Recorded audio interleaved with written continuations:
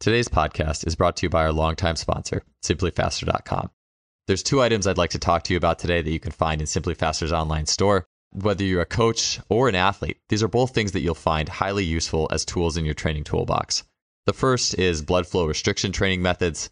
And after hearing about blood flow restriction training for years now, as well as the results that athletes are getting with it, especially in, for example, lactate sports like swimming, 100-meter freestyle, and not only hearing of that, but also seeing how much some swimmers had liked that type of training method, I knew I had to start trying it out myself. So I've been utilizing the air bands. I really enjoy it, both the feeling while I'm actually training with them, as well as seeing the visual result of spending time training with the methods and then the strength result. They've been a really cool training tool, and I would definitely recommend checking into air bands. Simplyfaster.com also has Be Strong brand blood flow restriction. The second item is the VMAX Pro, and this is a new option for velocity-based training. Barbell tracking, it provides valuable load-based data, including speed in all phases of a lift, and it delivers key metrics such as power, velocity, distance, as well as duration of effort. The VMAX Pro system measures any lift you can think of. It's portable, durable, and intuitive. You can check out these two items and much more at our sponsor, simplyfaster.com's online store. Let's get on to the show. Welcome to another episode of the podcast. Thanks for being here. So today's show is about zooming out a little bit on the longer term view of athletic development, the view of possibilities in athletic development, and what is your worldview? How do you view the whole holistic process of the goal of this thing we call athletic training and performance? I love doing shows where there's nuance and we're getting into like specific biomechanics of speed or compression, expansion and lifting and biomechanics. But it's also really important to never get buried. It's always important to always see things from that broad perspective. For the show today, I have a roundtable discussion with three guests who have moved from a little bit more of a structured setting. They were all previously strength coaches in the NCAA and Division I, and then moved into the private sector of training. So on the show today, we have Jeremy Frisch, Austin Jochum, and Jake Tuura. Jeremy Frisch is the owner of Achieve Performance Training. Austin Jochum runs Jochum Strength. And Jake Tuura is the owner of Jacked Athlete.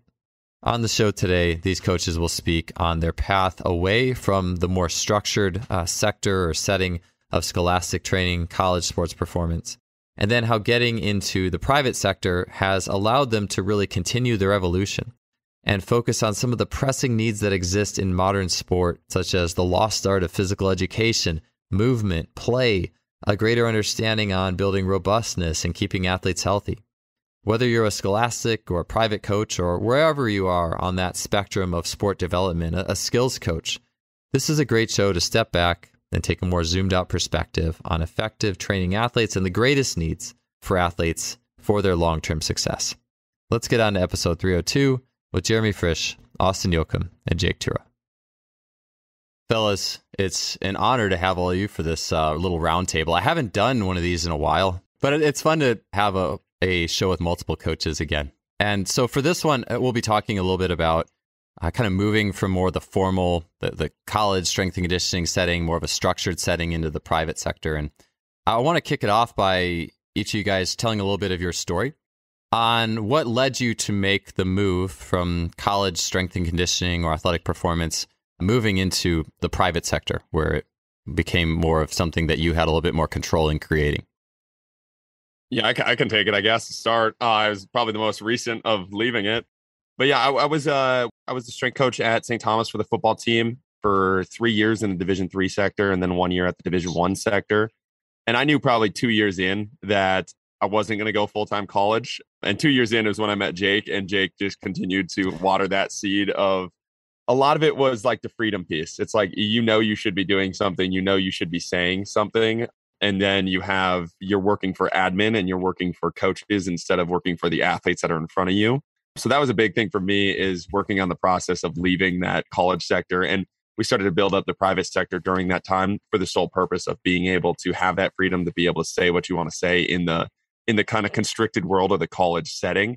And talking with Jake and Will was another one that they were both just telling me, it's like, just do it. Like, just say what you're supposed to say. Because they both, because I went into it like with the young gun, like, hey, I'm just going to do all these things. And then I just started to realize, oh, it's like, it's not happening. And Jake was like, yeah, it's not going to unless you say it. It's like, it's not going to get better. And I just kept thinking in my head, it's going to get better until I started to see it. I'm like, it's not getting better.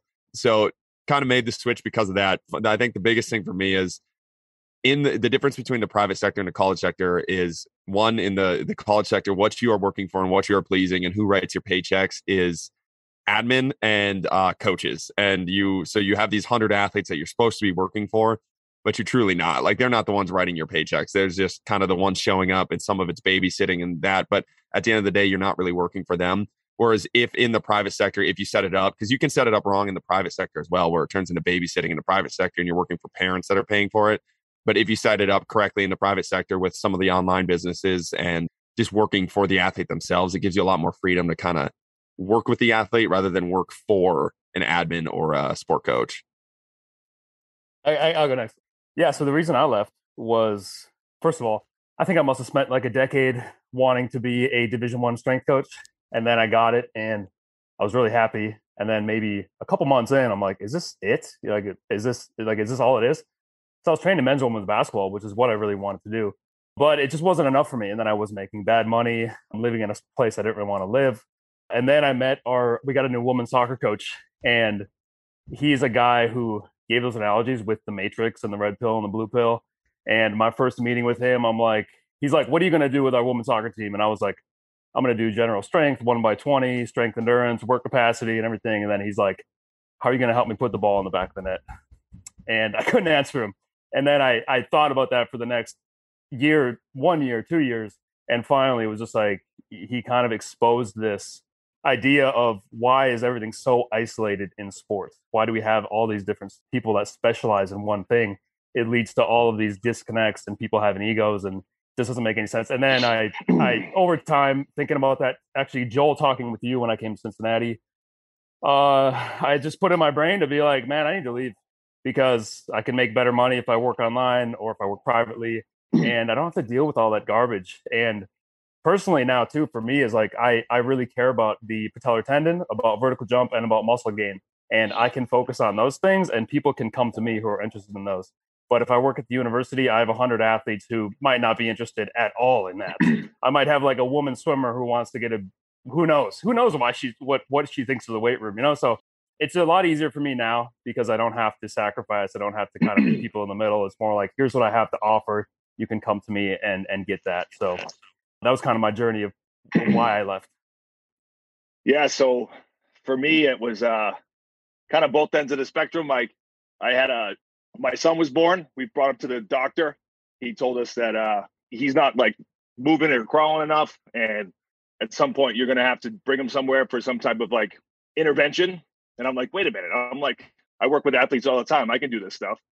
So I started reading a lot about phys ed and things like that, just to kind of, so I could do that stuff with my kids. But then at the same time, when I got to the college level, I sort of, I don't know, my first like probably month there, I realized like a lot of athletes had limitations that I wasn't going to fix. And so over time, that sort of kind of got to me. And I was like, I can go back and really make a difference if I'm working with like kind of younger athletes. And so that was like where the ball started rolling for me. It was like, work with younger athletes, develop them through the years. And then at the same time, now I have this great place for my children to go and learn those things. So that's kind of how it all happened for me. Yeah. Jeremy, how long, I know Austin and Jake, you guys are a little bit more recent, but Jeremy, how long has it been since you moved on from the college sector and started your own thing with the younger athletes? Well, and everybody you train, but. Yeah. It's been 12 years since we've sort of been going. Ironically, though, it's funny. When I started the private gym, I got calls on two separate occasions. I like sort of went back and was kind of a part-time strength and conditioning coach. The original place I was at was the College of the Holy Cross, but then there's like 11 other colleges in that city inside Worcester. So after I opened up my facility, I got a few calls from just because I knew people around the area, and I got to work with a few basketball teams, one at Assumption College and one at WPI. So I was sort of like for a little bit doing both, which was nice because they gave me a little bit more freedom because they didn't have like a real strength and conditioning program inside like their school. It wasn't like, obviously Holy Cross is very embedded, and they have an entire weight room, and training facility. But these other schools were a little bit smaller, Division II and Division III, and they didn't really have like sort of a dedicated strength and conditioning program. So I got to come in. I mean, the facilities were god awful, but that was kind of the beauty of it. We had some medicine balls and a few dumbbells and a few bars, and we sort of just went at it in some open space. So I kind of got to do things the way I wanted to do, rather than kind of how I got, how your typical, college strength conditioning program is run, because when I was there at Holy Cross, I was, I had 15 teams, throughout the year. So it's like, there's just so many athletes, and, you obviously see things that they may need, but time constraints with their classes and seasons and practices and stuff like that, you're not getting to help them all that much. You know what I mean? So it was nice to be able to be in a college setting where you just have to deal with one team, but those things never last. It was always like a short contract, and then both schools ended up sort of getting their own full-time strength coach. But yeah, so it's been 12 years since I've been out, officially from the College of the Holy Cross.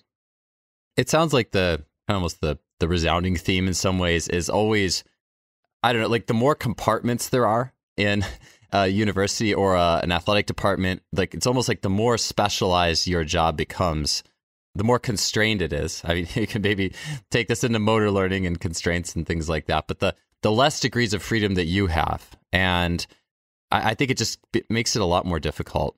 I do think that I'm sure you guys had coaches like Jake, you said that there's a soccer coach that was a really progressive thinker, and I'm sure you really enjoyed working with that coach. And I think there's always going to be coaches that we can fit with really well and grow with, and we gain trust on the college sector. But then I think there's also going to be coaches that you could do the best job you possibly could.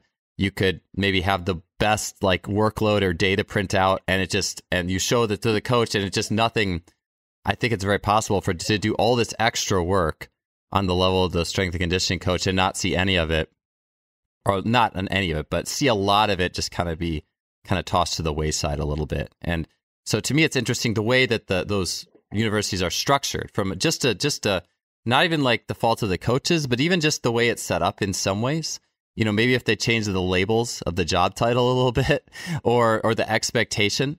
And I know as well, this is the last thing I'll say is, Austin, I found it very interesting, something you said on the podcast you and Jake did about quitting the industry, is it's like a lot of times those sport coaches, they just want, it's not really an integration. It's more like, hey, you're the strength coach. Hey, can you do this cool like Theragun thing? Or can you do this like extra thing to get this athlete this extra thing? It's never tied into the meat and the potatoes. It's always this like bonus, like, can you put this cherry on top here or there? You know what I'm saying? Like, I think there's just so much in the way that it's all structured, really, that's more universal, that way I see it. Yeah. Well, and that you talked about tossing stuff to the wayside, and we talked about this on Jake's podcast. It's like, that was my head going in. Like, it's like, okay, we're going to periodize, we're going to do high-low, like we're going to get all these perfect volumes. And then it'll be, so like when we were Division III specifically, like we'd go 4 months without playing football, and we'd be able to do some volume and some change of direction, but we're not playing football. We have no pads on. But we'd plan it all out. The guys' bodies would be feeling great. They would talk about this. And then day one, we were allowed to put pads on. We would go 3-hour practice, full go, like zero ramp up into it. So it's like, we always talk about this high-low model. We always talk about how perfectly periodized our programs are. And it's like, that doesn't mean shit if we go to practice, we run 4 days in a row of high days, like 4 days in a row. We haven't played football in a year after COVID. And then we just go in and run a full practice, That was a really frustrating part about me, is like, you're putting all this effort into all these points, and then you just realize, like, oh man, none of that really mattered. Like, it was just such a waste of time in a lot of regards. It's like, yeah, you could have did worse in the offseason. You could have hurt them more in the offseason or have them more unprepared. But it's like, at the end of the day, like, if they're going to toss it out when we go to practice, like it really doesn't matter. And then like to your point with the Theraguns and stuff like that, it's like, so then your job becomes, okay, we know, like, we're really not preventing injuries in what we do, because the injuries are happening from this huge volume spikes, and these injuries are happening from contact issues or just a very physical sport, and we're not paying attention to meat and potatoes. So what do we have to, like, how do we have to earn our jobs? We have to earn our jobs with new tools. We have to earn our jobs with new shiny things that we bring to a sport coach. And I posted something on it yesterday, but it's literally like, if an alien were to look at it, we'd look like such idiots. It's like, ooh, like new shiny toy sport coach. Like, before it was foam rollers, then it was lacrosse balls, and now it's Theraguns. But it's just over and over again. It's just, how do you keep your job? How do you keep the sport coach looking like you're engaged? Like, the sport coach, you want the sport coach smiling down at you. And if you bring him a shiny tool and then you use it on a star running back, he's like, oh yeah, that feels good in the moment. Then you have a purpose for being there and you have a reason to earn your paycheck for another week. So that was just something that I continued to see. And as we went from Division 3 to Division 1, it only got worse because we brought in more people and we brought in more specialists, and it was more people. Okay, this person's the hip person, this person's the yoga person, this person's the Theragun person, this person's the miniband person. And it just got worse and worse. And we're just not looking at the global scheme of things. It's like we're running 32 hours of practice a week, and these guys haven't practiced before. And we just came off COVID. You know, like the big stuff. We don't want to fix the big stuff because the big stuff's hard to fix. We want to bring in new shiny toys with what we're doing. Yeah, I think for me, like I think I had 6 or 7 coaches, and I was on a pretty good page with most of them. Like we kind of got to a common ground where it was like, let's keep athletes fresh. Let's do things that make sense in the weight room as far as it relates to sport. But then the person that is above everyone is our athletic director. And I run into him in the hallway, and I don't know when it was, maybe it was like middle of the basketball season. And all he says to me is, he's like, are the athletes getting stronger? And it was just like, that's what you think of me? It's like, I'm just here to get athletes stronger, you know? And it just, that disconnect of having someone who is your boss writing your check, and they look at me as the guy that gets the athletes stronger. And it's like, I'm doing, like, at least I think I'm doing so much more than that. And I'm trying to help these teams be successful, and strength is maybe one component. But yeah, just, man, it really was unrewarding to have to work for people that are above you that think that way. So that was one of the big reasons I really wanted to get out. Can I branch off on that? Because it was probably 2 or 3 years ago. We played a team that took second in the nation for football. They were runners up. They lost the national championship game, and they were rivals. They had 2 NFL draft picks and 4 NFL players on their team as a Division 3 team, which is pretty ridiculous of a Division 3 team. We lost to them by a touchdown in a game that we were in the game the entire time. We lost to them by a touchdown, and we go. I have a meeting with one of the athletic directors after it, and we had a whole sit down. He's just like, our guys just were not big enough on that field. They were not big enough to go through. I was like, dude. Like they're like, what the fuck are we like? Oh, sorry. What are we talking about here? Like, what are we saying in this meeting right here? Like, this dude hasn't worked. I promise you, he hasn't worked out in 10 years. I doesn't know the difference between a bicep and tricep. We are playing 4 NFL picks. We were within a game we should have had no business being in. Their left tackle was a 4th. He starts for the Jaguars right now, Ben Barch. He's 6'9", 380 pounds. Like, you recruit me a 6'9" guy, we can build that. But like, we're to have this meeting afterwards, and that's where your head is at. Like, that's where the blame's going in that game of the guys weren't big enough. It's like our starting defensive end at the time was 5'8" and like 235. This is a Division 3 defensive end, like going against this monster. It's like, what do we talk? We can do all the bicep curls in the world. Like, what's the point of having this meeting? Like, they out recruited us. They have filthy athletes and an amazing team this year. And you were within winning that game, and we probably played the best game. And what it falls back on is not scheme or anything like that. We were healthy throughout the entire game, which, like, honestly, we probably shouldn't have been with how much better their athletes were that year. And we talked about how their biceps weren't big enough. It's like, man, what are we doing here? Yeah, it's interesting. I will say, with like the compartmentalization, it allows for those outlets on the level of the coach. Like, you get, because it's more compartmentalized, you can blame strength and conditioning, you can blame sports medicine. I do find it interesting when people blame sports medicine for injuries, because it's like their job is to help people get back.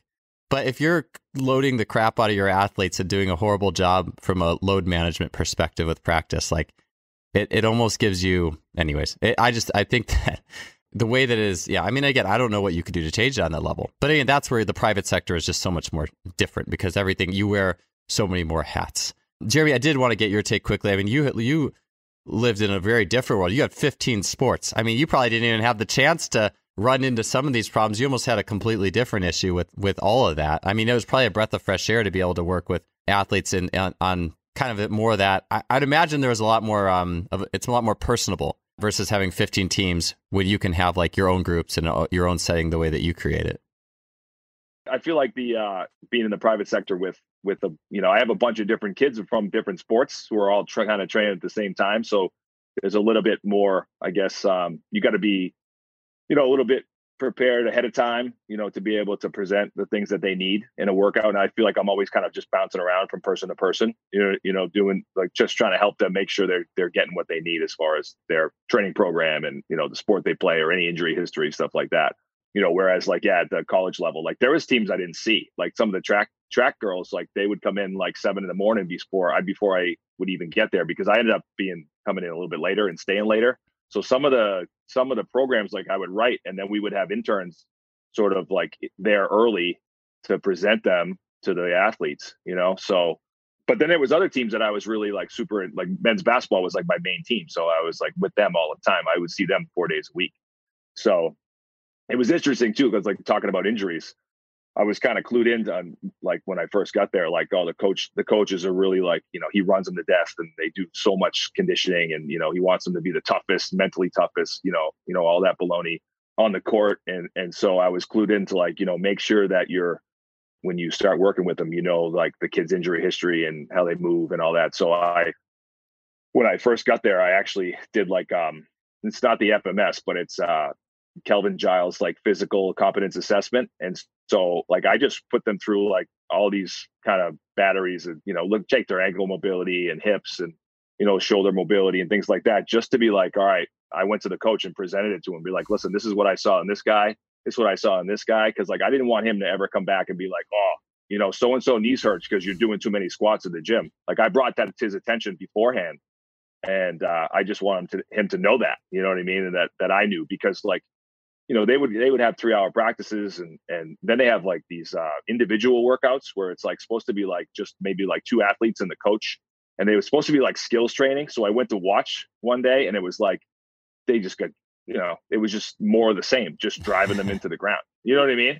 They're doing shooting drills, but they're exhausted. Like you don't ever feel like that in a game, really. Like I used to tell my coach that too, like my football coach, like I never feel like I'm dying in a game when I'm going out to catch a pass. Like I'm pretty recovered between reps. Like we don't have to run to death, So that's, I think the big difference is that, now I don't have to worry so much about like what he's thinking, or the head coach or anyone kind of above you. Now it's being in my own facility. I can make the decisions that I think, as Austin said, you can make those decisions that you need to make, and, not have to worry about who's looking over your shoulder. Yeah. Let's start moving to the next question. Let's just start with you, Jeremy. And this is the big theme. To me, I want this podcast to be more so than, talking about the experiences in the structured sector college. I want to learn how you guys have evolved. Like what has changed since you moved to the private sector that wouldn't have changed if you kept doing what you're doing? Like what are some of the big ways that you have changed as a coach, and then even as a person, by being in the private sector now? Well, for one, I kept going younger and younger. Like when I first opened the facility, it was mostly high school, and then I slowly started it was like every time I worked with someone, I realized like, oh, like if I just had this kid a few years earlier, would make a huge difference. You know what I mean? And so I just started going younger and younger, realizing that like there's a process, and whether it's like phys ed to kind of athletic development to strength conditioning, whatever like things you want to call it, there is like a sort of this long-term athletic development thing. It's not beautiful. It's not like super organized, and it's not, it's not as great as they make it sound in all the books, but it is there. And so I sort of, as I learned more about it, I went younger and younger, because I realized like you can really make a difference early on. So, and then, just being a dad of 4 kids and having coached for so many years, I'm just like so much more laid back than I used to, and so much more patient. Like I realized like you don't have to learn everything in a day or even a week. You got plenty of time to do those things. And so you might come in and see some of the kids that we train, and you would probably shake your head because they look god awful. But I can tell you, like a couple of years down the line, they're going to look good. They're going to hit puberty, and they're going to grow, and they're going to get stronger, and they're going to get more coordinated, and things are going to come together for them. So the idea is to implement and make sure you're teaching those skills in place now. So when they really need it, when they get older, not so much of they don't have to look great right now, I guess, so that's definitely it. And then having coached high school football and coached youth football and all that stuff now, and I've coached Little League baseball and Babe Ruth baseball and travel basketball, I realized too, it's like strength and conditioning is awesome. Getting stronger and doing training is good. But like we've gone out against kids who just studs, and they killed us. You know what I mean? It's like those kids don't do anything but just go play basketball every day, So, obviously you can make improvements in performance, but at the same time, you got to go out and practice your sport, and you got to do it a lot. So, probably those are I used to think strength conditioning was everything. Like, man, if we just train hard, we're going to dominate. We're just going to be so much more explosive and faster than everyone and stronger. And it's like, well, that's great, but if you don't have the skill of the sport in place, you're not doing anything. So that's definitely, I probably do less strength conditioning now and more like sports skills training for sure. Yeah, I love that. I think just quickly before you other two go, I think that every coach, and especially now that you guys, Austin, you were talking about like every D1 head coach should be forced to take, if you could, 2 to 3 months to train like 5 and 6 year olds, and you have to, and they'll very quickly it's just. I mean, hopefully you at least open up your awareness too to what those kids respond to, because it's that piece of the 5 and 6 year old is still there later. It's not like being a kid completely goes away and now you just only grind. It really changes everything. I was just going to say there was a story about Sean Payton, who, when he got kicked out of the NFL for a year, he had to go coach. He coached his son's football team, or some relative of his he had coached in youth football. And, they got to play this team that runs this old school, like single wing offense. It's like the most ridiculous offense to try to, like, the ball like rolls on the ground and like one guy runs, it's all misdirection. And like, you don't know where the ball's going. You don't know who has the ball. And like, this is Sean Payton. Like, he's an NFL coach. He should be able to go up against this team and stuff them. And it went to like, they lost. They couldn't stop the single wing. It was like one of those things. It was like, this dad, it's probably this dad who coaches his son's team and, probably never got past high school football, but they went out and they beat this NFL coach. So it's just it's a funny story because about that stuff, it's crazy. All right, Austin and Jake. Yeah, I think the biggest thing is it's just more real. Like, one of the things Jake talked about is like, now the people come to you, which is like, it makes everything so much easier. Like in the college sector, like if you're trying to implement new stuff, you're trying to do it, like you're going to get some pushback by some people. And I think we actually did have pretty good buy-in there, but I just saw it fall apart and with a lot of the other teams, with some of the other coaches that were playing with some of this stuff. But it's like, it's real. Like, I go there and I'm just myself. Like, I'm able to talk with these athletes. I'm not trying to push a university message, like I'm not trying to say this is all for the, like, whatever their like university message is. I'm not wearing this like tight polo that they want you to wear, like it's just real. It's athlete focused. One of the biggest things like I continually come back to is like, that athlete is now your customer. It's not like winning is not your customer anymore. It's like, that athlete is your customer. So does that athlete enjoy coming? Like, do they like you? Because like as a college strength coach, you can be a dickhead and like they don't got a choice. Like, you can be a dickhead and they have to show up to your thing. If you do that in the private sector, like, you're going to go out of business. So they have to enjoy coming. That has to be, you have to show. I think that's one of the cool things I like about the private sector is like, you kind of get rewarded for getting better at your job. Mm-hmm. Because like, if you're getting better results, you're finding more ways for athletes to come in and find them more ways for them to want to tell their friends or more ways to be engaged. You have to actively get better at your job as you do that. You have to sharpen your sword and whatever it is, coaching wise, whatever way you want to go. But you have to get results and you have to bring people in to like keep food on the table. Where the college sector, you don't have to do that. Like, you're not rewarded at all. Like, it's for getting better. You're just like, you're there as long as you're not effing kids up and you have a good like, you could be the worst strength coach in the world and have a really good relationship with your sport coach, which is like a lot of places that I've seen. It's like, you can throw anything on the board, then you don't have to get better. All you have to do is keep that relationship with the sport coach. So that's one of the really cool things I like about the private sector is like, you actively get rewarded for becoming better. And I caught myself in the college sector is like, I really started to like, I don't want to say get pessimistic about it, but it's like, what's the point of like getting better at your job when it's like, it's not leading to anything. You're not going to get a raise. You're probably not even going to win more games because of that, like at the end of the day, if we're not changing some of this other stuff. So I thought that was a big thing. And just, it's not babysitting anymore. It's just, people are coming to you. They know what you're doing. And then that allows you to explore a lot of this stuff, but also do what you really think matters. Whereas in the college sector, it's like, all right, we got to do like, some of it was like, we're doing these like circle jerk, like warm-ups. And it's all it was is optics. Like, and that was a tough part too, is the athletes knew it was optics. Like they knew I didn't believe in like some of the stuff we were doing. Like it's just, they knew we had to do a warm-up. So like athletic directors, when they were walking past, could see them in a circle, like doing jumping jacks, because that's what they're used to seeing, like that's just where we were at with that point. So the athletes knew it was fake. So then it really turned into, and they're like, I knew it was fake. It's like, what are we doing? We're just out here. So like eliminating all of that BS and just being able to like be yourself as a coach and kind of go forward from there, I think is the best part about the private sector for myself. I had to write these down. I have three. It kind of took me a while to think of it because that's a hard question. How have I evolved since I left? I can say when I did get there, we had a athletic trainer. He had been a strength coach. He was there, I think, 20 or 25 years, 30 years, whatever. Super intelligent guy. I learned a ton from him, but no passion at all for what he did.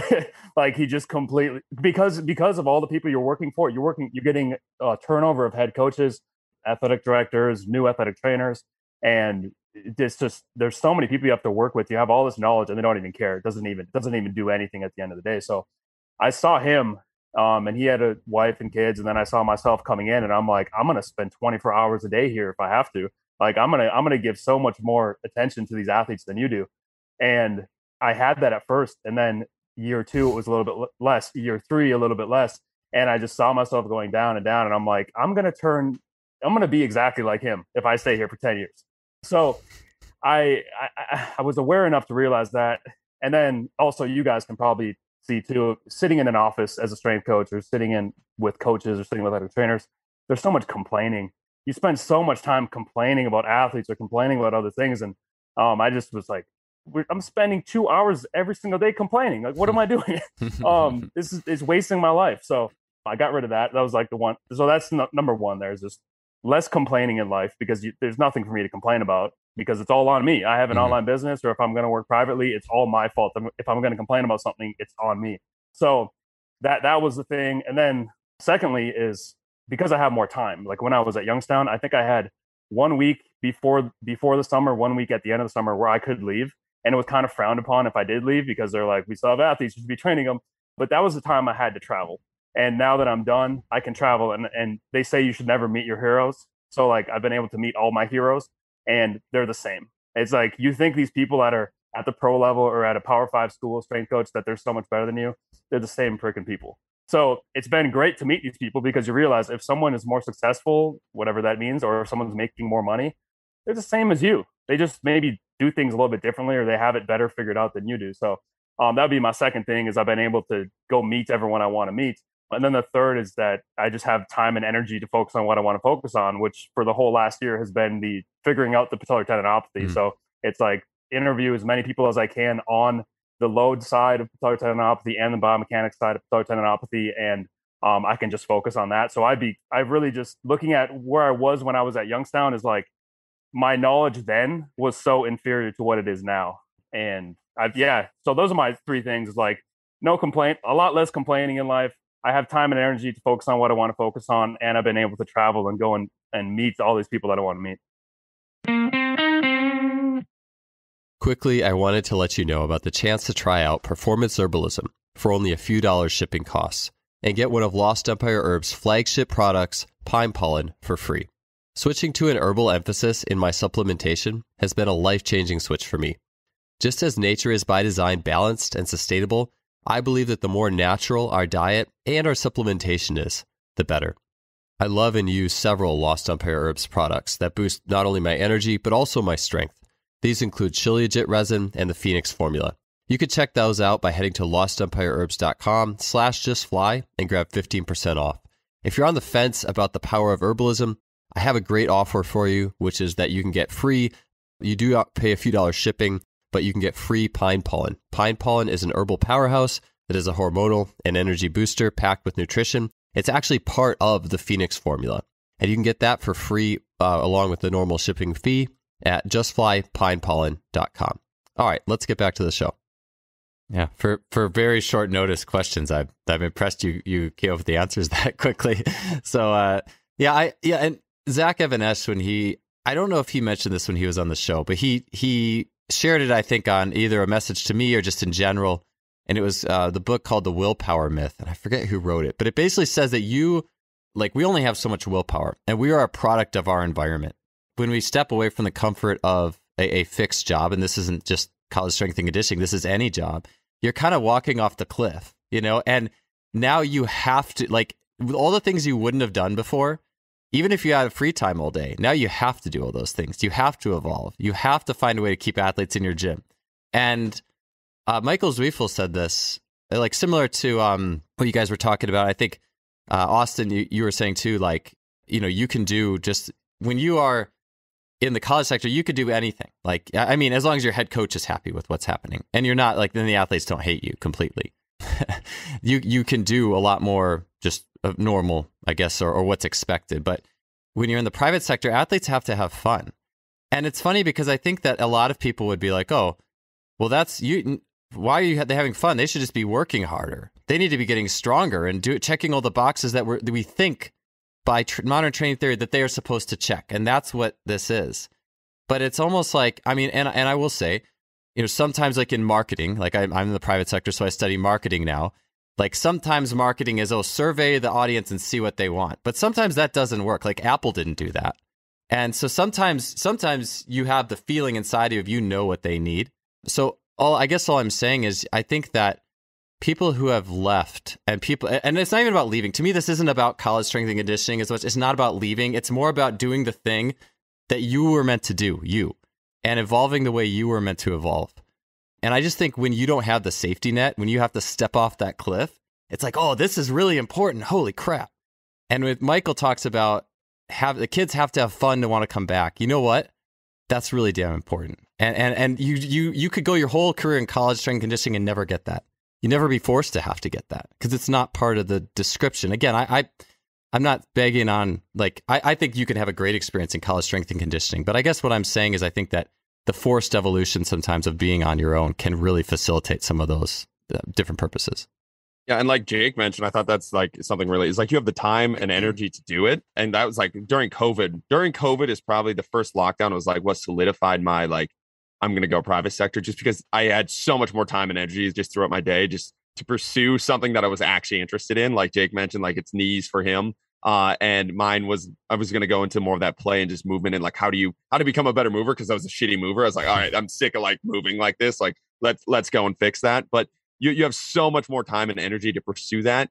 And then when you pursue something that you're like actively passionate about, actively like it, and then it stops feeling like a bunch of work. Like I wouldn't be able to read the studies that Jake reads just because I have no interest in like the patella, like I have no interest in it. Like I don't have the issue. I don't jump high enough to probably have the issue, like I am not interested. So I wouldn't be able to read that. Whereas like what I'm super interested in, I can read all day like it's nothing. And then that gets you like kind of, I think about it like it weaponizes yourself. And when you weaponize yourself, you get rewarded for that in the private sector. But like that time and energy thing is a big piece because like you talk to like a strength coach in the college sector of like, all right, what are you passionate about? Like, what are you going? It's like, dude, you're working 80 hours a week. Like, it doesn't matter what you're passionate about. Like you have no energy for that. And you don't even, a lot of times they don't even know because they're so stuck in the grind. And even if you really enjoy it, like Jake mentioned, like I felt myself doing the same thing. That burnout rate is like year one. I'm like, hell yeah, let's go session. And by year three, I was like, oh my God, like we got 4 sessions a day. Like, can we make that 2? Like 2 of the sessions aren't going to let, so like trying to keep that passion and energy up and then pursuing the thing that you like is how you weaponize yourself to be like the expert in like what Jake's an expert in. And then in turn, that gets you paid because that's one of the things, big things in the private sector you hear about is like people don't get paid in the strength sector. Like you can't get paid. It's like there's money to be made there. There's a lot of money to be made in the field. It's just getting good at what you want to get good at. And the only way to get good at it is if you get addicted to a certain subject or addicted to something that you can turn into a product. Yeah. Jeremy, I want to take it back briefly to what you were talking about. And I get this, and I've seen this more and more and more. And especially as like Michael Zwiefeld said, when he was on last, he's like, all right, everyone should at least coach pro at some point and youth. And like those polarities, like you see where it ends and you see where it starts. And I think that sometimes there can also be like a stigma. Like if you're not coaching pro, if you're not coaching college, like you haven't made it. You know what I'm saying? And as I hear you talk, and as I've been more immersed in youth sport myself, because a lot of the private sector is youth, it's a lot more youth in general pop than it is college kids that come in and pros that come in. I mean, some people can do that. But I guess, Jeremy, one question I had for you is because you've been in 12 years where you're working with the youth, and so you can see them develop up the line, which I think that's one of the things as the private sector evolves that I'm more excited to gather these. I mean, it's going to be anecdotal at first, but the more that we can gather, I think the better we can see, because you can see if you missed this window at 6 to 10, what happened. And I guess what I ask is, as you've learned, I mean, how much, like someone who's working with athletes in college or even late high school, like how much can you make up? Like if a kid missed these windows where they weren't just playing and doing the right things, I mean, how much can you get back as you see it?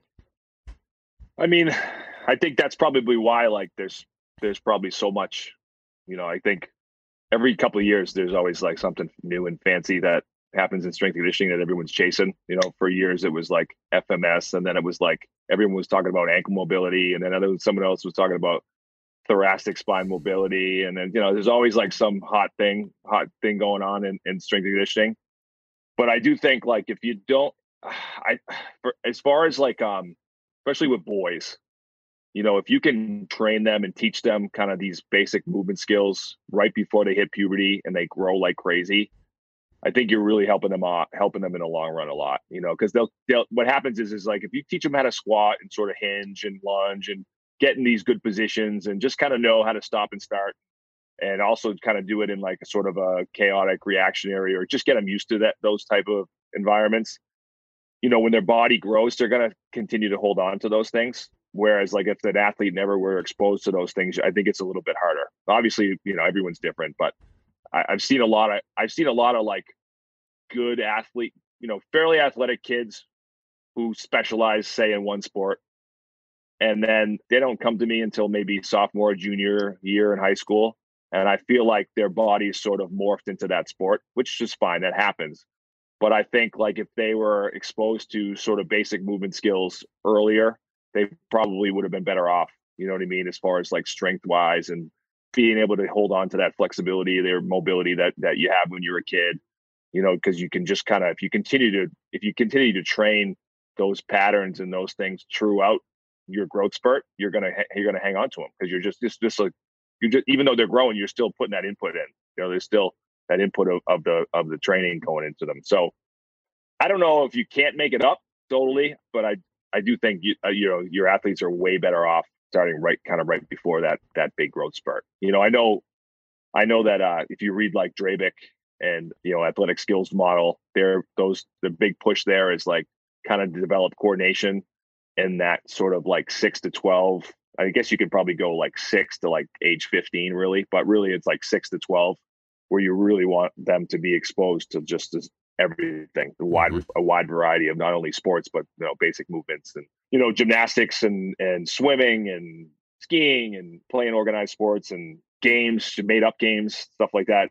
Those are those kind of golden years. And I guess if you want to kind of even make it smaller, those really golden years are between the ages of like 10 and 12. That's where you really see that skill development come on. So I've had great success, like the kids that have gone through that period with me, and I was able to teach them, and we did all those types of training. I put them in those training environments. I feel like those kids now that are in high school and college, they're really good movers. You know what I mean? I can't say that they're going to be great at their sport, because then, that's the whole other side of it. Like, how much do they go out and practice their sport? But I can tell you that like they move well, and I feel like that's kind of my job. Cool. Austin and Jake, I'm going to frame a different version of that question for you guys, because I think, we all have our own maybe specific nuances in the directions we've gone. But I think as we do branch out, I think we also see more of a need. Like, I mean, Jeremy, you just saw what a massive need there was for just physical competency in youth and how youth are coached and brought up.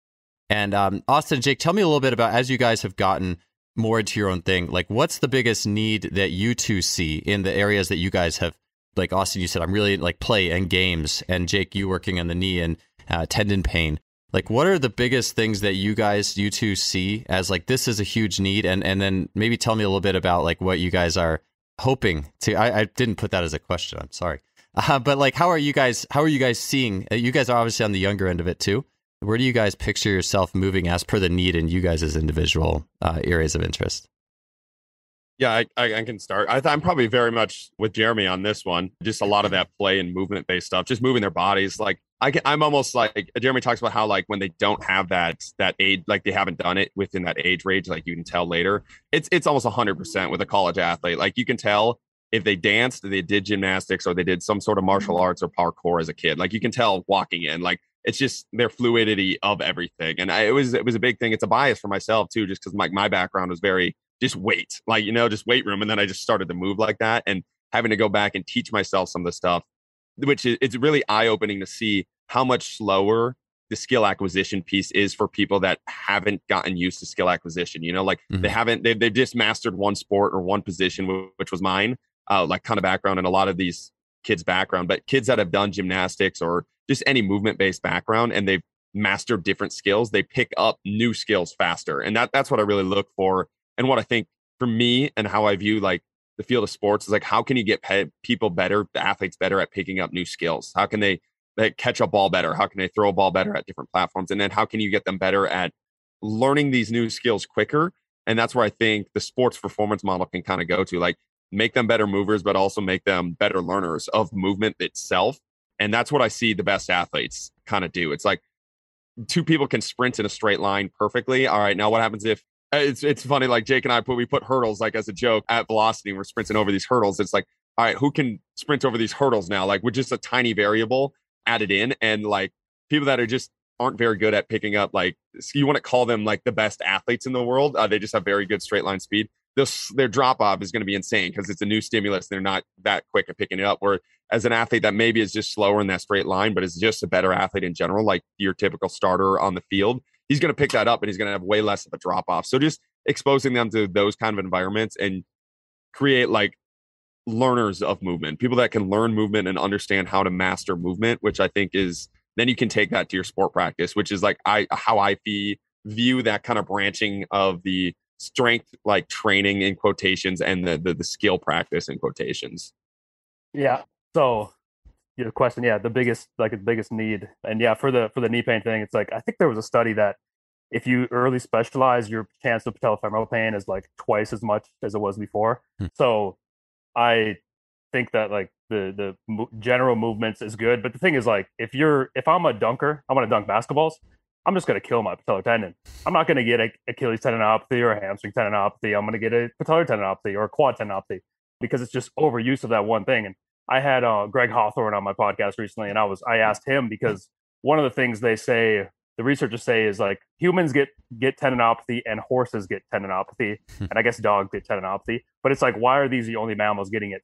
And Greg is like, well, because we're lazy, humans just don't do anything, and then it's like, I'm gonna go play basketball, and then you blow up your tendons because you're lazy, or that you're trying to what should take, if your genes are meant to jump 20 inches, and it should probably take hundreds of years for that to turn into like 40-inch vertical, you want to get 40 inches in the next 2 years, So it's like, either you're super lazy or you're just killing yourself for doing too much. So it's like, if you got the patellar tendinopathy, I think what's missing in that world is those people that have it are usually the basketball players, where it's like everything you do on the basketball court is just killing your anterior knees. So it's like, do something different.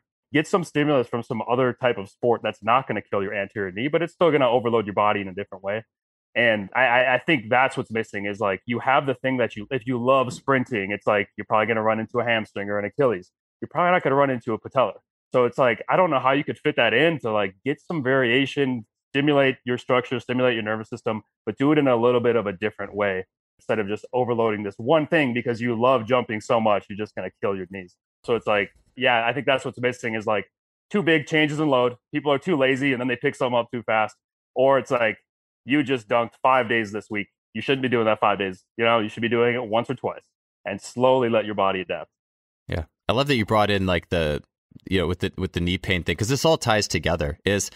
So much of, a lot of things I think can end up being reactionary once you get to the high school, late high school, college pro level. Like, you're reacting to something that didn't happen earlier. Where an athlete should have been doing more movements.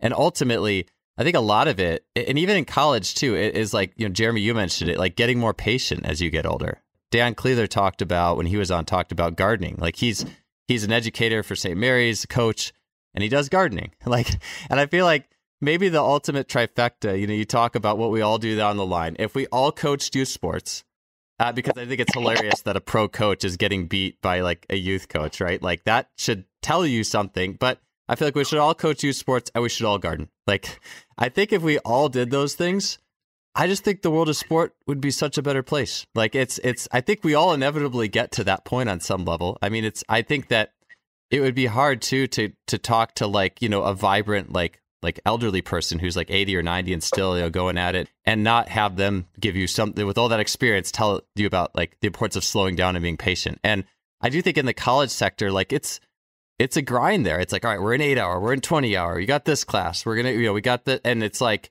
I think it's sometimes more rare that you would see things really slow down. I think the most patient process I saw is actually probably working with men's tennis at Cal. That sport's like country club, kind of laid back, kind of chill. I don't. I'm sure you guys have seen your own sport nuances, but like it's like almost like college is a microcosm of what you get the whole ride along the way, where people just lack this general patience and then it manifests into things that we have to try to fix later, or the coach asked us to get the Theragun out, or whatever. Well, Jake and I talk about that too. It's like just like a lot of coaches just kind of need girlfriends, like a lot of the straight coaches on like they're like saying these things, and it's like this is what matters, this is what matters, this is what matters. It's like you're not talking to your athletes, so you're not talking to anybody outside of the weight room if you are saying these things. Like a lot of the mental toughness grind, it's like you have never once talked to your athletes. You have no idea what they're doing, And then it comes to like the Theraguns and injury stuff. We had a kid that got injured, and he had 8 more pizzas in the last 3 days than he had hours of sleep, and of course he got injured. And it's like the ATs were having like a hissy fit about his hips being misaligned. I was like, did you have even one bit of discussion with this guy? He was a like 6th-string defensive lineman that went out and partied for the last 3 days. He slept 4 hours and ate 5 pizzas. Like, come on, man. Like that is what we should be looking at. But it's like we're so stuck in our own box, and like we just have zero out. I don't think it was Bobby. Who was it? Somebody came on and was talking about that. It's like the strength coach is like, all strength coaches, they stay all day in their weight room, and then their friends are other strength coaches, and then their hobby is lifting. And it's like there's just no outside perspective there, and that's why it's like the gardening thing. Like that's why gardening helps so much, is because it's just so far out. It's like have a different passion, have a different hobby, have something that takes you just at least a little bit outside of the weight room, so you're not just so stuck in like 3x10 is the only thing that matters, and like that's what you're dreaming of. And it's like, man, like we're missing a lot of what's like just blatantly right in front of us with the humans if you just go talk to them. Yeah, that was Kyle Dobbs who said that. Kyle Dobbs, thank you. Yes, it was Kyle. Yeah, I think the college strength and conditioning curriculum should have or exercise science. They should have gardening. They should have music. Music would be a good one. Or dance. Restructure all this. Like PE. It's funny because Jeremy, like if you were going to be a coach, like back in the day, you took PE. I think it's actually crazy that now you take exercise science and you have to get your master's in basically the same thing. Like, I feel like this is how many people would not just be better off just taking PE, And I find when I was a student, I was like, oh, PE. It was almost like there was a version of PE when I was in college called Physical Activity and Sports Studies, or PASS, which was actually PE without the educational classes, which I thought, so you passed. That was the joke. But I think I kind of looked at it like, oh, I'm taking exercise science. Like, this is somehow superior to physical education. I'm like, no, it's not. Like, no, I got to learn all this stuff later. Like, it's, I just thought that was so interesting. I don't know if you had any thoughts on that, Jeremy. I know you've gotten really into the physical education portion of the process, and just how important that is if we were going to rewrite some of the books on coaching education. Well, I think if you look at like a lot of the European coaches, a lot of them, like they went to like a phys ed school. Like some of the old Eastern Bloc countries, it's like Poland and stuff like that. Like those guys, like I think it was Drabeck, he's like a master in PE, or went to some PE type school, which was basically like the whole curriculum was from you're basically undergrad till you're a doctor is in physical education. You know what I mean? Where here it's like the only people that take PE are like people who want to be PE teachers. When reality is like, there's probably, especially in this industry, the private industry, right? There's so many saturated with youth sports. It's almost like maybe some coaches will be better off taking, some type of minor or something in phys ed along with the strength and conditioning type of training. So I think a lot of the kids that come in, they're not prepared to start lifting weights or doing these complex lifts. You're probably better off teaching them how to skip and crawl and climb and hang and things like that first. So it's like those things should be in place. And you guys have probably heard me talk about it before. Like nothing drives me more crazy when I see a facility where like you got a bunch of like 4th and 5th graders and they got a PVC pipe learning how to like overhead squat and clean and snatch. It's like, oh, we're I can't even get into it. It's like you're just basically training them like because you don't know anything else. Because all you know is how to like lift weights. So you've been giving these kids who you probably don't even want to be with, you want to be with older athletes, but you want to make some money off of kids. So you're going to train them like little adults. So you're going to put a stick in their hand and act like you guys are the Russians or the Bulgarians learning how to do Olympic style weightlifting. And it's like, if you knew how to work with kids that age, you know that that's not what they, you watch the video, the kids are bored as hell. You know, they're not even engaged one bit. They're not happy at all. Right. And so obviously, because people are going to hear this on Twitter, and there's some people that are going to say, like, my son crushes squats. He's like 10. Like, I get it. Like, there's some kids that enjoy strength training, but the majority of kids would much rather be running around, chasing each other, wrestling, climbing, playing a game. Like, give them some open space and some time, and the kids will be on the ground wrestling in 1 minute. You know what I mean? Like, they'll make up their own game if you just let them. You'd be like, hey, the rule is just like, don't hurt each other too bad, and let's make something up, and the kids will do it on their own. You know what I mean? Because they're kind of inquisitive little guys, and they want to, you know, they like to do stuff. So yeah, like I said, I whenever I see, like, I saw one day, like, this guy having, like, these, like, little second graders, they're doing, like, weighted carries, like farmer walks. I'm like, dude, like, that is just the worst. Like, not one kid wants to be doing that right now. Not one kid, but their parents are there cheering them on because they do the class after. And so they, you know, try to make their parents happy, which is just god awful. Sorry, I went on a tangent there. That's okay. It's funny. I could see your eyes just like, like, this is the most painful thing that we all cringe. Like, those of us. And as you guys are talking, I think the themes that are just constantly going on in my head, like all these alarm bells, like it's awareness. It's a lack of awareness. Like, those parents have no awareness of what being an athlete actually is. And it's this over compartmentalization. And if we would actually just spend time, like, across the board in different, like, I actually always joked when I was at Cal, I joked with my boss that the strength and conditioning staff and the sports medicine should, like, switch jobs for a week, you know, every now and then, just for fun. I think not that we could, you know, from licensure perspective, we can't get away with that, but, you know, like, I just to experience what other people do with a sport coach and strength coach. I don't know. I just think we live in such an interesting world where I was reading, it was called the Checklist Manifesto. It has not much to do with strength and conditioning, but it was more how, like, just how specialized medicine is. And that's a different ballpark. I mean, I'm sure to be like an eye doctor, you have to be pretty darn specialized. Like, I get it. But the way the world seems to go is just like this insane specialization. And then no one, like, visits the other box and experiences anything outside of their box. And maybe that's part of the way that society has created that, sadly enough. And so that's where it's like, you know, when you jump out, you can get in the private sector, you can be your own superhero. You know, you can take on all the different qualities. You get to experience the different. And to me, I think I feel like I'd be curious what you guys think, but I feel like the number one thing is just different ages at first and observing different ages. Like Jeremy, you said, like, the kids who get there before like, there was like, I'm about to see red here. Like, there was a coach who contracts out of the facility I train athletes at, and he comes in with his speed ladders and his cones, and, you know, like, here come the 6 to 8 year olds, and they're all, like, goofing off and doing cartwheels and playing tag. And then he comes out, he's got, like, the whistle kind of, and he's, like, taking them through these sprint drills and ladder. And I'm just like, every time I see him, I'm like, I can't look. Like, I can't.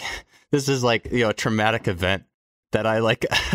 It's so, and, you know, he actually isn't there anymore, thank God. But, like, it's so, I'm just, like, blown away. But, like, you have to have awareness. Like, if you have awareness, you'll watch what those kids are doing before you roll up the ladders, and you're like, oh wait, this is what they should be doing.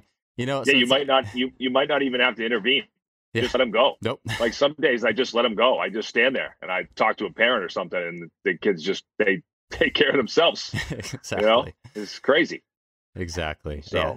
and that's where it's like the biggest thing for me with that is, like, the elimination of, like, the self-importance, you know, like, I think that's huge in, like, our field. Like, once you're able to do that and just realize, like, not everything, like, your 3x10 program is not what's going to make that kid an NFL athlete. Cause that's when you start in the field, that's what you're taught. It's like, if you follow this, you will be an elite athlete, you know? And then you follow it and you run kids through it and you, like, have this belief, but it's like this super paradox of, like, you know, it doesn't work. You're like, I can't, like, we can't just pick a kid and run him through this perfect program and he's going to be an NFL athlete. Like, you can't even predict who's going to win gold with Olympians, you know, like, in that setting. So, like, eliminating the self-importance behind it and just realize, like, I think it's Kier's, like, quote, it's like, you are a speck of dust teaching PE on, like, a spinning rock in space, you know, like, just looking at it from that perspective helps a little bit too, is like, because then you can, like, once you eliminate that self-importance a little bit, you can just take a step back and just see what's happening and like let them do the session. Like keep it athlete led. Oh, the athlete likes that, but you wrote down this on your sheet of paper. It's like, who really gives a shit about your piece of paper? Like you're supposed to run 10 sprints today, but they like this curve sprint thing and they're chasing each other and they're still getting a lot of work done. I think that's big, just like, and it was personally too, just because like growing up, you just think you're fed all these programs and you're fed all these studies and you're fed through your entire exercise science degree of like, they hit this knee angle. And if they hit this program and they hit this amount of like newtons through the ground and these force plates, like they're going to be an elite athlete. And then you just look and it's like, that's not the case. Like it's a straight up paradox, but yet we continue to preach it. So, and again, it's so everybody keeps their job. It's so the exercise science department keeps their job. It's so the like biomechanists like keep their job. It's so the strength coaches keep their job. The ATs keep their job. But it's like, we know it's not true. Like maybe it's just time to admit a lot of what we're saying isn't true. And then it allows us to eliminate the self-importance and then do what Jeremy's talking about, where you are taking that step back and being like, oh, this is perfect. This is what we could do today. Yeah. I love it. Jeremy with the people like they only know strength. I had that, and it is the insecurity, Austin. Like once I became less insecure at the college because I was kind of on my way out, I guess. I could not be insecure and be like, I don't even need this job. But it's like all you know is strength. So it's like the best case I had was with back to the women's soccer was I was doing a dynamic warm up with them, and it's like it was a good dynamic warm up. Let's do some jogging, backwards jogging, bear crawl, lunges, and then do some sprints at the end for like central nervous system, and then we got in the weight room. And our women's soccer coach, he would come out there and watch, and like no one says a word, no one's talking, no one's nothing, because like I was new with the team. The girls, it was probably a good setting because the girls were also like all very quiet. I don't know why they just weren't a group of girls that talked to each other. I don't know, in a setting like that. And Brian would be like, okay, you're preparing their bodies, but think of what you're doing to their brains.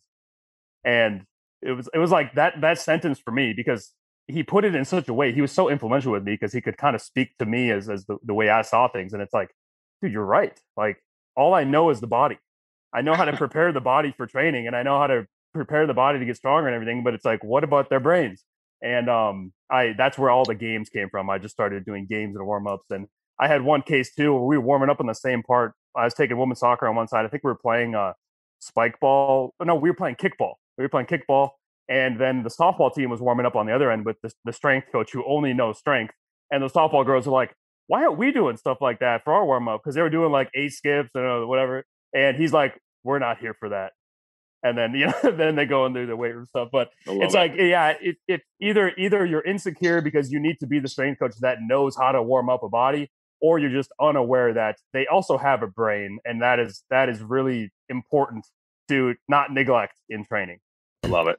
I'll kind of start closing this out. Jake, something you said there, you've said it a couple times with like the soccer coach, is I do feel like one of the amazing possibilities of being on at least the college level is like you can learn from an awareness perspective. You can learn from all the sport coaches that are not in strength. And I learned so much from being in the world of swimming.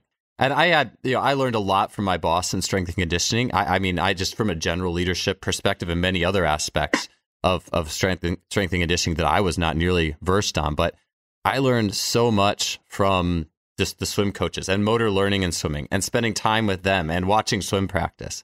And I would have never got that, unless I was there. Like, and that's another thing, I guess, if I had to say, like, if you're in the college sector, like, instead, if you traded the time complaining with spending time find the sport coaches you feel like are really, on it and doing a good job, and observe them and have conversations with them. I know that was really valuable for me. So again, I mean this podcast to be a podcast of self-evolution, evolving the sport field, finding commonalities. So I think that's definitely something that can lead when you're in a place where you have all these unique skill sets. Let's get together and find the people who really can improve you and help you. And I just think that's a really important opportunity, I think, for people who are on that level. So yeah, if you guys have any follow-ups or any closing thoughts at all, I'd love to hear it. So we do have a few minutes if you guys want to. Otherwise, we can close it out. Yeah, I think branching off with that, I think that's like super important, because if you talk, because that's one thing you do. You get into it. It's like, oh, the sport coaches are dumb because they don't know the physical aspect. Sport coaches it's like, no, they're not. Like, go sit in one of those meetings and you'll be the dumbass. Like, go sit in one of those meetings and they're talking about like what defense they're covering and what blitz is going to hit and why. And like you realize like how little you know about the sport that you're supposed to be training it for. And that it just comes back to disconnect. It's like, the sport coach thinks you're dumb because you don't know that aspect, and you should know that aspect. I think that's a big thing in the strength conditioning world. It's like we think we're super, super smart, and like we have no idea what we're training them for. And not saying you need to have the PhD that's sport coach, but you should have some knowledge in that sense. So the sport coach thinks you're dumb. The strength coach thinks the sport coach is dumb because the sport coach has no physical knowledge and they're running through there. But it's like you're battling back and forth rather than, like you said, just going to each other's meetings and seeing and it's like, oh man, like this is what they're experts at. This is why we're winning games. And then showing them how you could improve with the physical aspect. And just like, I think Jake, the good point is like, don't complain about it, but like just go there and just see it for what it is and then try to put it out there. And it's very obvious, like when you see it like firsthand, how little a lot of the stuff that you, so like, I love the example, like when I was a freshman at St. Thomas, we had a clean day. We were maxing out on cleans or something. And I cleaned 350 pounds and I was a fullback at the time and I got it up as a new PR. I thought I was like, hey, that's amazing. And this linebacker, who's the second year linebacker, just biggest dad bod in the world. He missed 185 and he got 180, but it was like those like upright row 180 and these like totally muscle. It was just horrible. And we go on the field that day and he lays me the F out. Like I've never been hit that hard in my entire life. And like we talk about like the opening, my eyes opening to, it's like, okay, there's just so much more there. And that's just like eliminating the technical and tactical part. It's just like the understanding of the sport and how you leverage your body. And then you expand that to the technical and tactical part by having conversations with the sport coaches. And again, I think it just helps to open your eyes to like how many pieces really go into that. And just, I remember to reiterate it, like stop pretending like our high-low model is what makes a difference. And we know it, like we know it. It's right in front of us, but we can continue to pretend like we don't know it for some reason, which is, I'm not sure why. Like I haven't figured out why we grasp onto the like, it's Olympic lifts or not, it's unilateral or bilateral or not. It's like there's so much that goes into that if you go to a sport coach and just talk to them about their sport, and then you just look at the different levels of athletes physically too. And I just think we're not looking at it in that way. Yeah, we had at Velocity this summer we had a few NHL guys, like really good NHL guys, and it's like you got college guys who want to just like kill themselves and lift super heavy. These pro guys, they're not like that. So it's like that's not what is separating them. So going back to like college, I'm like, I got to that point where I'm like, who's really winning games here? Is it me as a strength? Am I helping as a strength coach? Is it the coaching staff and their model and whatever? And I'm like, it's probably the recruiting coordinator. So I'm like, if you want me to look like a good strength coach, get a good recruiting coordinator, and I'm gonna look like a great strength, and I'm gonna have a lot of fun this year because we just have really good athletes. So that was a tough pill to swallow. Of just like, if you get enough gifted athletes, you're probably going to succeed. And I think where we can come in is like, let's do our best so that they don't get injured. Let's do some wise training practices. But yeah, those are kind of my closing thoughts. Is like the best athletes are the best, and we still don't know why they are that way. But it's probably not because of the model we have as a strength coach. On that pro athlete thing too, I think is something really cool is like if you talk to a pro athlete, like just listen to what they're talking about. Because you talk to the meathead, like college guy that you're talking about, and he's going to talk about like what I talked about in college. Like, this is my lift, this is my bench. But you talk to the pro guy, and it's like the level of understanding, like what sets them apart is the level of an understanding of the game. Like we had some NFL guys at one of the internships we had, and like they dreaded a lot of the workouts. They just were there to just like keep their bodies in shape. But when it would come to football, like their knowledge of football, like when they're breaking off routes, what they're running the route against, when they're going to look for the ball, what they're doing, like it's just it's a totally different piece. And we're just not having those discussions at all with them. Like we're just telling them to clean a certain way or squat a certain way. But like Jake said, like if you just listen to like the experts at what they're doing, like they're not talking at all about that. And they're probably not even pushing themselves that hard in these aspects. Yeah, they're talking about golf while they're lifting. Yeah, yeah. It's kind of funny too, like talking about college football. I always found it interesting, especially like some of those stud athletes, like spring semester in college football, like those guys are staying up late, partying, going out all the time, probably eating like crap after they go out. And every one of them would come home to my facility for summer and be jacked and lean and ready to go. Like every one of them. I'd be like, what did you do for the last like 3 weeks? Oh, we've been partying. We've been drinking. But like they lift and they do like off-season conditioning and running. But like their nights are a disaster. They go on spring break, right?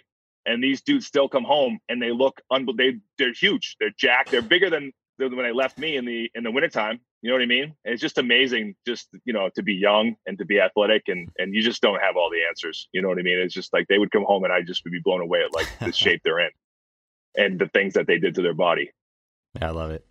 I just had to throw that in there. Sorry. It's just one of those things I always found interesting. Yeah, I think you always have to give credit to that. I think it makes me think of the quote too, like if you don't try to take the credit for the victory as a strength coach, if you're not going to take credit for the losses. And I think that just even existing outside the fact that these are just amazing athletes. And yeah, I love that, like that, to have the humility too, to be like, look, I don't even know all the things that really make you amazing at this, and to think so often we think we can control that little piece so hard. It's just cool to talk about. All right, guys, I know this has been amazing to chat with you all. I really appreciate all of you taking the time to be here and have this conversation. These are ones that I definitely, as all of these on the podcast, grow immensely from. And so I appreciate your time. Thank you guys for being here. Thanks for having us. Thanks, guys.